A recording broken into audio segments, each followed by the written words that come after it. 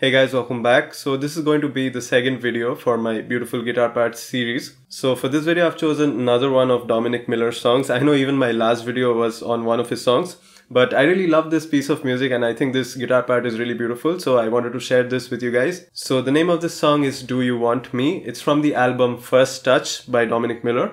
It would really help you if you would go and check out the original song once before you start learning from this video. So the original song is actually played in standard tuning and without a capo, but I decided to put a capo on the 2nd fret there because it makes things slightly easier for a lot of you because you get a lower action and the frets are a little closer together, so you don't need to stretch as much. So I've divided this song into a few different parts. Let's start with part A. It sounds like this.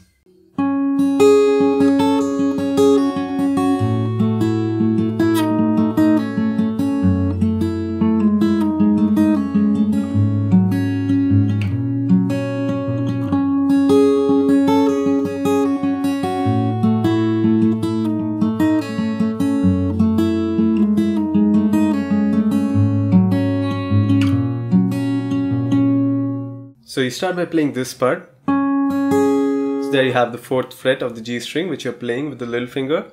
Then you have the open B string and then you have the 2nd fret of the high E string. Like that. So on the right hand you're playing the G string, then the B string and then the high E string. And after that you have this.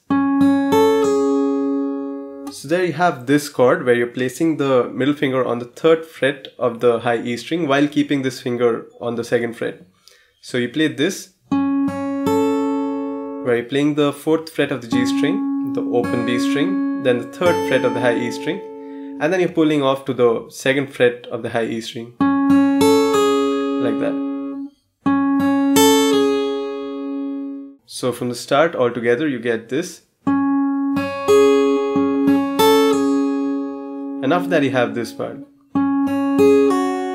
So there you're playing the 4th fret of the G string, then the open B string, then the 2nd fret of the high E string, and then you're pulling off to the open high E string, like that. So you get this, and after that you play this, where you're playing the 4th fret of the G string, then the open B string, and then the open high E string. So altogether you get this. And if you play it from the start, you have this all together.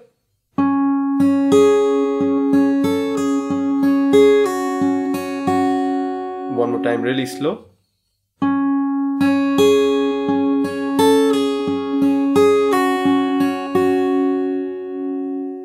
And after that you have this part.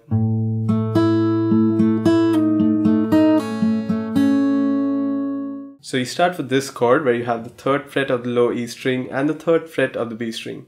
You also have the open G string there in between. You start by playing this.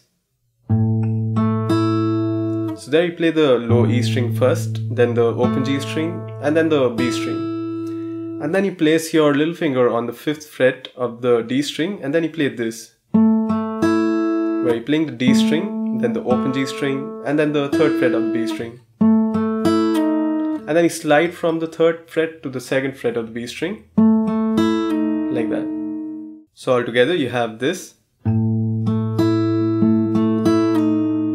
and after that you have this part. So there you're playing the 5th fret of the D string, then the open G string, then the 2nd fret of the B string, and then you're pulling off to the open B string, and then you're playing this, where you're playing the 5th fret of the D string, then the open G string, and then the open B string, like that.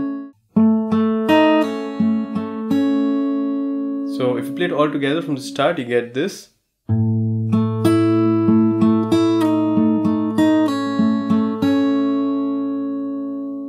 And after that you have this part.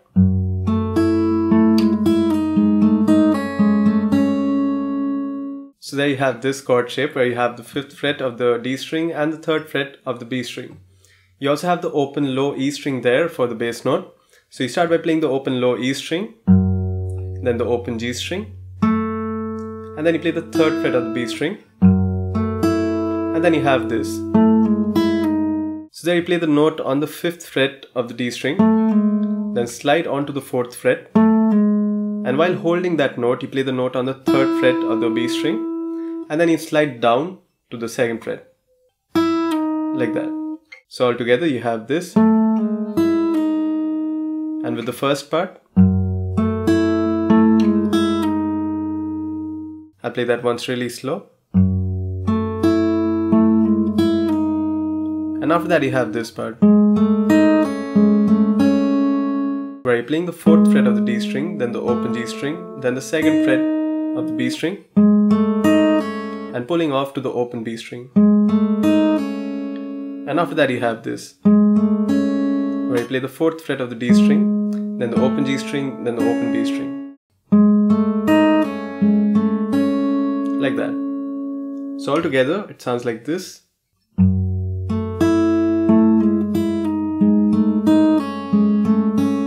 One more time, really slow.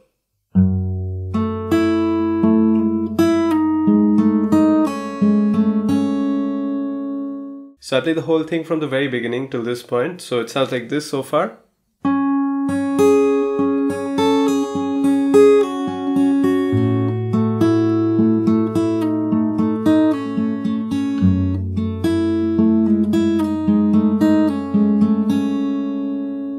And after that you have this part.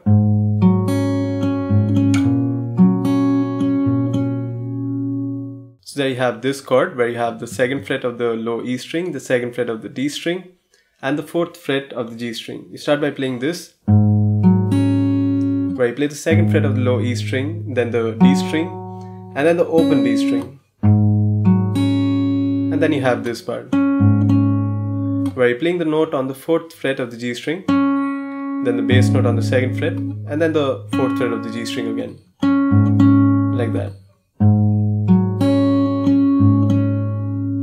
One more time, really slow.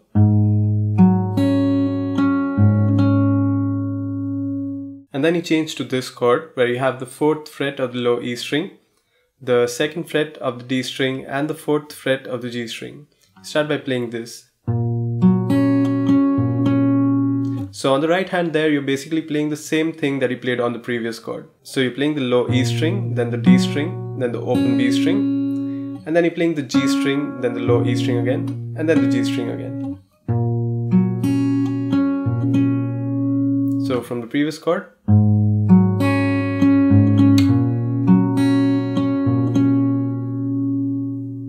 And after that you go back to this part and you repeat the whole thing that you learned before.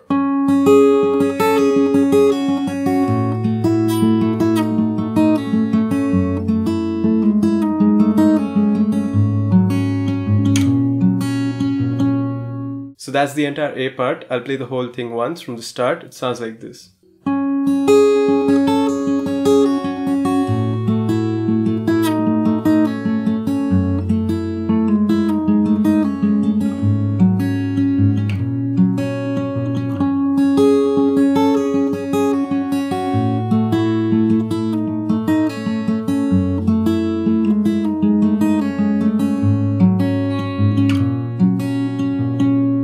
And after that we have part B, which sounds like this.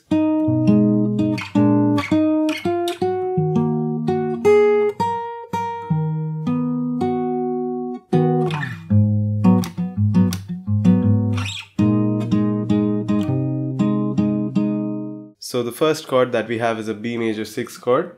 You have the 5th fret of the low E string, the 4th fret of the D string, and the 6th fret of the G string. You play it like this. So you play the G string first, then the low E string, then the D string, and then the G string again. One more time. And then you change the chord to this, which is actually a B flat 7 chord. So here you have the 4th fret of the low E string, the 4th fret of the D string, and the 5th fret of the G string. So you plug the low E string, the D string, and the G string together. So all together you have this from the last chord. And then you have this part. So there you're playing this note. So you're playing the note on the 6th fret of the D string. And after that the 8th fret of the D string. So again from the start.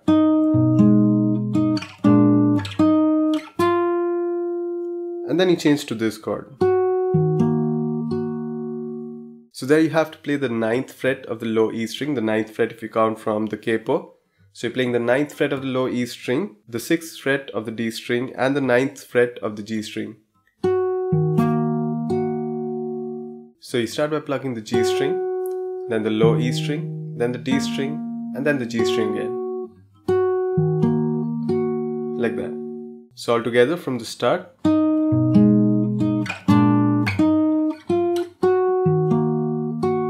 And then you have this part. So there you're playing the notes on the 7th fret of the B string and then the 9th fret of the B string 2 times. Like that.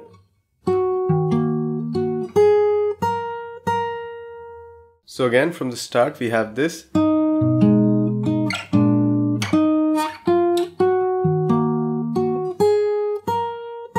And then you change the chord to this.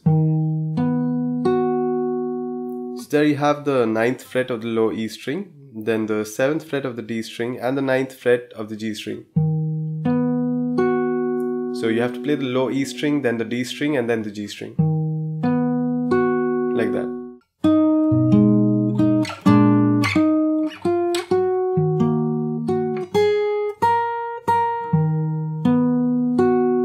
And then you just plug this chord. So it's the same chord, you're plucking the low E string, the D string and the G string together. And then you're sliding down and letting go.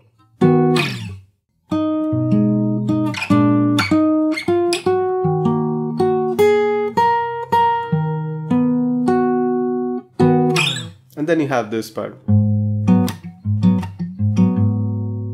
So there you have this minor 7 chord shape where you have the 2nd fret of the low E string, the 2nd fret of the D string and the 2nd fret of the G string. So there you're playing this part in the very beginning. So you're playing the bass note on the low E string and then you're plucking the notes on the D and G strings together. And after that you have this part. So there you're slapping your thumb onto the lower strings of the guitar to create a percussive sound. And then you're doing this, where you're plucking the D and G strings but it's muted with the left hand, so you're also doing that to get a percussive sound. Like that. And after that you play this, where you're playing the bass note and then you're playing the D and G strings together. Like that. So all together you have this. One more time really slow. And after that you just repeat. So you're just playing that back to back 2 times. Like that. I play that one more time really slow. And after that in the end you just play one long bass note. Like that. One more time really slow.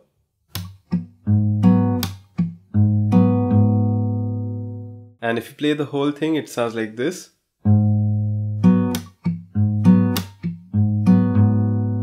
One more time really slow.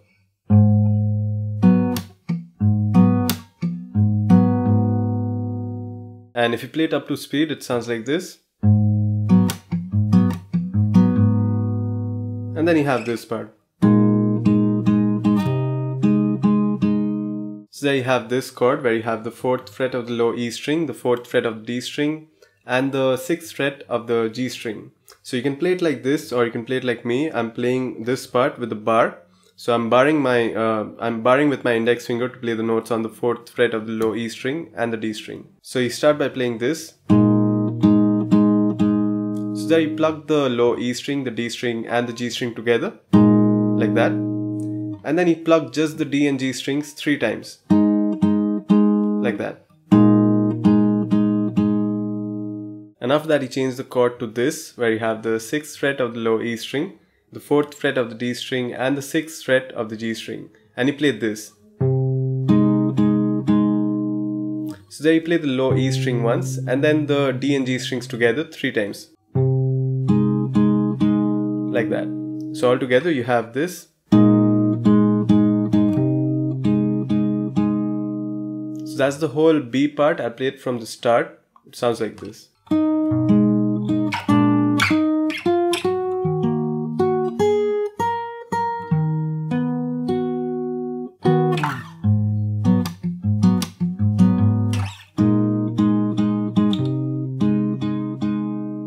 And after that the song goes back into the A part, which is exactly the same, and then comes back to the B part, which is also exactly the same, and after that it goes into the C part, which sounds like this.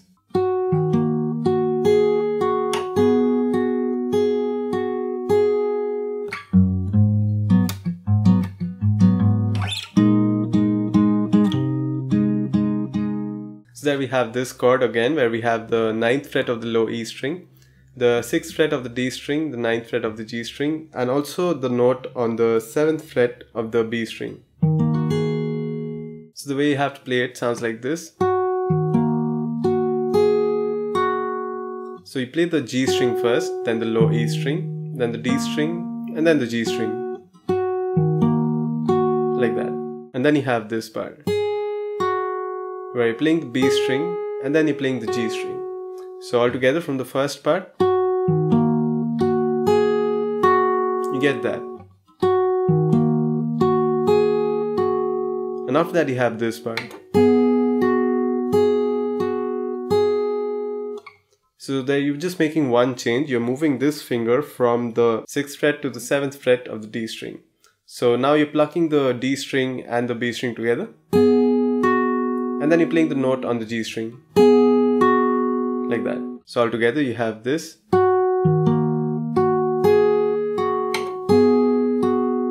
And then you have this part, where you're playing the B string, then the G string, and then the B string again.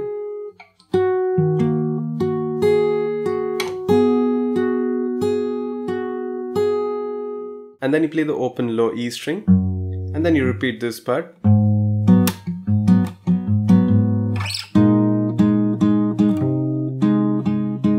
Which you already played before, it's exactly the same.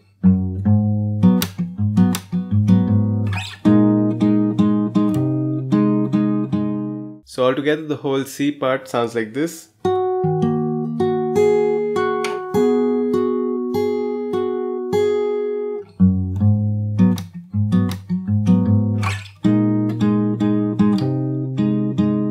And after that, part A, part B and part C repeats. You can figure it out by watching the playthrough section. And after that we have an ending part which sounds like this.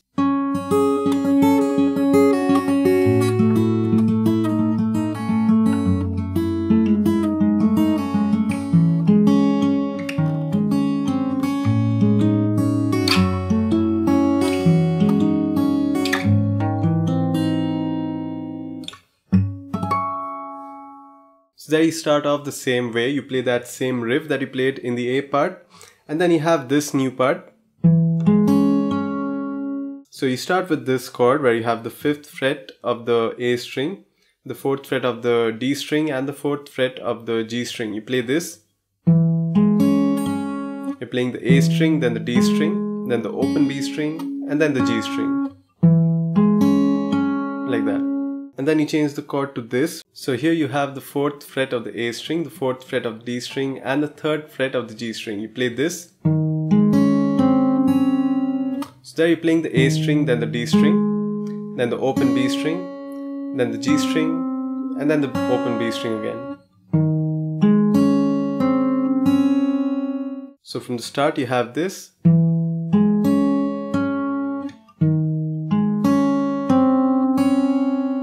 And then you change the chord to this. So on this chord you have the 3rd fret of the low E string, the 4th fret of the D string, the 6th fret of the G string, the open B string, and the open high E string. So here you play the low E string, then the D string, G string, B string, and the high E string. Like that. And then you change the chord to this. So there you have the low E string as the bass note, which is open. And you have the 5th fret of the D string and the 7th fret of the G string. So you're again plucking the low E string, the D string, G string, B string, and the high E string in that order. Like that. So all together from the start, so far we have this.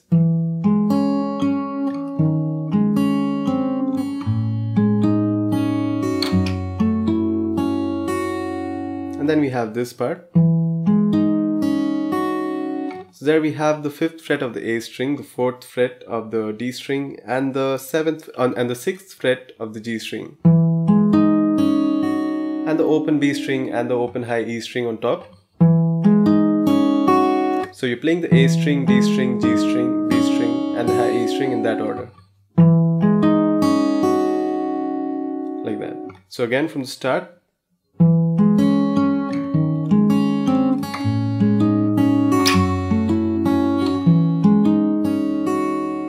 And then we have this chord. So there you have the 2nd fret of the low E string, which you can play with the thumb like that.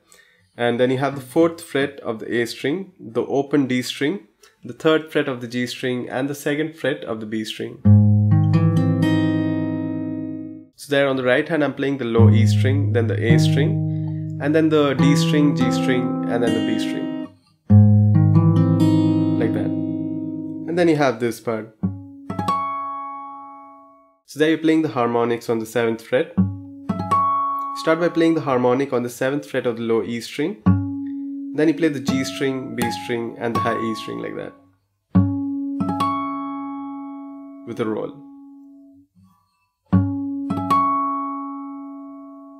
So the whole ending part sounds like this.